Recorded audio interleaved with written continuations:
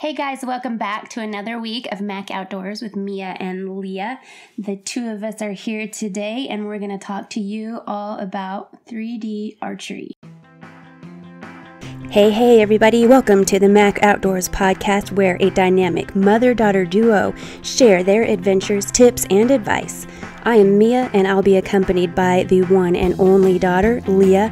It is time to get to outdoors, hunt, shoot, and spend time with family and friends. Let's get this show on the road. Hey everybody, this last week we hope that you had a very happy Easter and maybe you got to spend it with family and friends. Hopefully you didn't have to work. We every year put on a big giant Easter egg hunt and we have a ton of kids out here and they hunt about 1,000 Easter eggs. And then after that, we put on an archery shoot, which was created by Lea because once she got big and wasn't into hunting eggs, or actually she's kind of too old to hunt eggs, but she started this archery shoot and it's turned out pretty good, huh, Lea? Yeah, it's been a lot of fun to learn from it and make new ideas every year. Yeah. So what do you think, like the first year, how many targets do we have and what did you think about the shoot, like the layout and everything? How has it evolved? Well, we haven't been doing it too long. In the first year, we had maybe 15 targets and the layout was pretty simple. We just had like 3 at each station and everyone shot and they were relatively easy, close shots and it was fun. Of course, it's always fun to shoot with your friends out there. This year, I developed it a little more and I made it a little more challenging, which I got a few comments from people saying it was a little too challenging and some people wished it was a little more challenging. So there were a lot of different input to it. Yeah. So part of what Lea did to make it more challenging is she used the trees and stumps and bushes. So the shots, some of them you had to kneel down, or I even saw one guy had to sit down because of how big he was. He had to sit down to shoot at the target. And I also had feedback that was really good. And some people were like, oh my gosh, because not all of our friends and family shoot all the time. Actually, we had some people who it was their very first time. And so there's all skill levels. And we have a group of youngsters who we have loaner bows. We use some of our training bows with them and we take them out. They are lucky because they can scoot closer to the targets than Lea's setup. So Lea, what was the longest shot you think you guys had this year? I made a bonus shot that was at our elk target and it was about 80 yards. Which isn't too far, but isn't too close either. Yeah, and were there obstacles in front of that, or was it kind of straight away? It was a straightaway, and part of the elk was behind a tree, so it kind of messed you up as to where the kill zone may be, but it was a clear shot. No other obstacles in the way of that. Yeah. And so that leads me to a tip for people if they haven't shot 3D before, is shadows and like tunnel type bushes. Lea learned this when she shot in Pennsylvania because out west, a lot of the terrain is fairly open, not too overgrown. But in Pennsylvania, there was kind of like tunnel-ish, the way the trees grew, right? And the shadows play with your vision as far as ranging items, don't they? Yeah, and I made one of those this year at our course, and it did get me for sure. Still trying to get over that. Really? So did you miss a target or two, or did you hit all of them? How'd that work? I missed one target, and that one was basically a thread the needle shot, which that one should have been a bonus because it was much harder than the far shot. But it was a coyote at about 45 yards uphill, and you had to shoot from behind a tree through a hole of 2 other trees, and there is a branch just in the way, so if you were a touch high, you would hit that branch. So I did miss that one, but... Yeah, and that one, the little kids that I was with, they were all 9 and under, all of those kids, and they were kindergartners through 3rd grade. But even then, as they scooted closer, there was a little tiny pine tree that's growing toward the left of the target and one toward the right, how she said, threading the needle. And even those little kids had a little hard time. They were only at about 10 feet or 12 feet away from that coyote. And one poor little boy, all of his arrows kept hitting that just the pine needles of the tree. So it definitely played a challenge for everybody, young and old. Yeah, we had about 12 shooters this year, and only 2 people hit it. So wow, that's amazing. Yeah. Yeah, so maybe that one was a little too hard. Any tips for people who haven't shot 3D archery yet? I think the biggest thing is don't let it get in your head. I know the hardest thing for me is learning yardages. I think you should definitely practice before you go out and do a 3D shoot.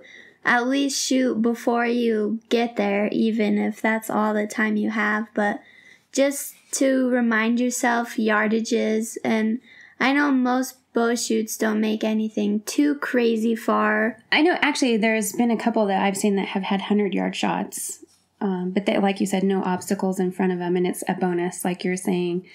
But as she said, practice yardages, and the best way to learn yardages is to do it. When you're practicing, you can use a rangefinder, but when you go to the 3D shoots, you're not allowed to use a rangefinder. So you really have to get that down and learn. I have a difficult time estimating ranges, so it's something that over the years, you kind of learn that to get an eye for it, right? Yeah. And so, as I said, no rangefinders. What kind of gear are you allowed to take on a 3D shoot? You're allowed to take binos, which I highly recommend you take because a lot of 3D targets have the kill zone in sometimes very strange places. Mm-hmm. And a lot of the time you think it's right there when really it's back like 6 inches where you thought it was from. So, or like our shoot, we have a couple of dinosaurs. And who knows where the kill zone is in a dinosaur, right? Like, I mean, an elk, you kind of have an idea, or a deer. But so the binoculars definitely help for that. I know one of the little boys that we were with kept thinking he hit the dinosaur in the kill zone, and it wasn't. He was hitting in a totally wrong place. So the binos are a really good tip. Always bring spare arrows, even if there are easy targets. I know at a whitehead competition one year, it was an easy shot, and I missed the pin that I was supposed to have it on, and right when I shot, I knew it was the wrong pin and lost an arrow on that one. So it's always good to bring at least 1 or 2 extra arrows to a shoot. I know some people here went out with 9 arrows and they only came back with 5 arrows. Yeah, right. So it depends on the bow shoot, but it's always good to have spares. Yeah, and it's good, like that person actually hadn't practiced, so that's another reason to practice, because arrows can be pretty expensive, and we'll spend some time out here searching for arrows so we can get them back to their owners if we find them in one piece and such, you know. But another thing is a quiver, whether it's a quiver that's on your bow or one you wear around your waist. I know one little boy brought his quiver, and it's a carry-around one, which made it difficult for him because he was carrying it a lot and he got tired. So a quiver is a good idea as well. What about arrow wax or soap? A great thing to put on before you shoot is scorpion venom, which helps your arrow come out of the target easier.